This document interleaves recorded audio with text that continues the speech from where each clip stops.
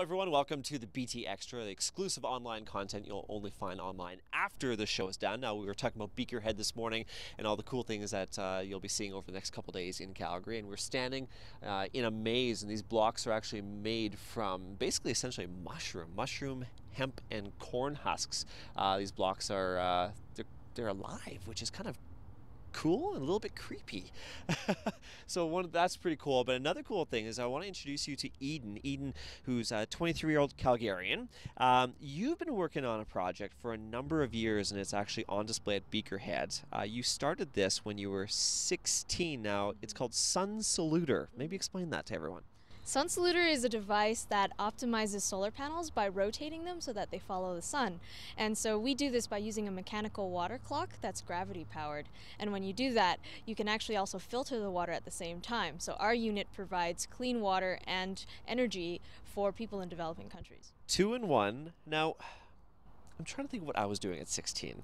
I was not inventing things like this. So you'd think that most teenagers are hanging out at the mall. They're, worried about what they're going to do with their friends in the evenings, and you're inventing things.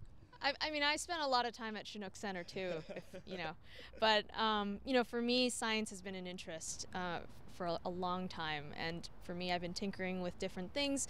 And I entered the science fair, the Calgary Youth Science Fair every year. And so it's, been a very natural progression for me. So this isn't just a concept. This is actually being used in countries around the world right now. Yeah, we have units deployed in 16 countries, and our headquarters is in Bangalore, India. Wow. Now, there's a charitable aspect as well.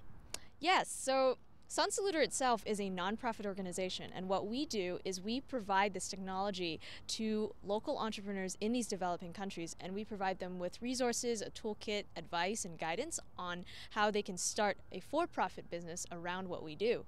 And so in this way, instead of starting, another Coca-Cola stand or a, cell phone charging station, they can actually start an innovative business that gives them a competitive edge. And, that way we can benefit more entrepreneurs and more end users than if we were to just do a business ourselves.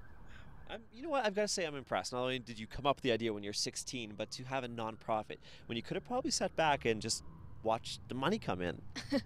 I think it's about impact for us and thinking about, SunSaluter at itself, it will make money, but not that much money, but that little amount of money might make a huge difference for someone else who is really looking to create a new economic opportunity.